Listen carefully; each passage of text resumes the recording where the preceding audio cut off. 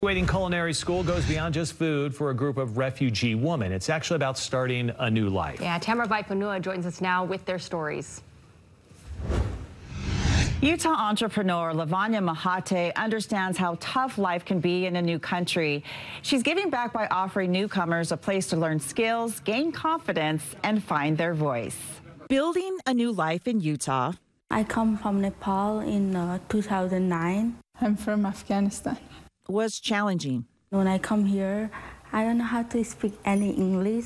Years later, these women are prepping for a purpose at Rise Culinary Institute.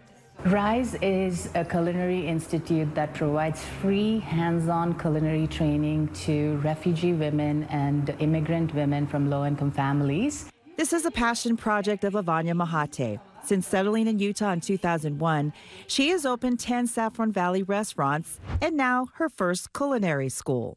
It's so fulfilling, it's so heartwarming to see the kitchen come to fruition. Vanessa Trepalacios is from Colombia and loves to cook. Estoy como entre la comida de mar. She tells me, I like seafood and my daughter, she really likes chicken. So I feel like it's just a huge variety. I pretty much like to cook everything. Fatia Rahman has worked at a cookie factory and a store deli. After training at Rise, she's doing her own food catering. I love to share my traditional Afghan foods. Now, the goal is to get an internship and eventually land a job, but Mahate hopes these women will see their full potential. I hope one day I have my own business. I'm owner of my business. It's definitely boosted their confidence and their ability to go out and create a career for themselves. Now, there's a special fundraiser happening tonight where you can help support more women who would like to sign up for this program. For more info, we'll put a link up on KSLTV.com. For KSL News, I'm Tamara Vaipanua.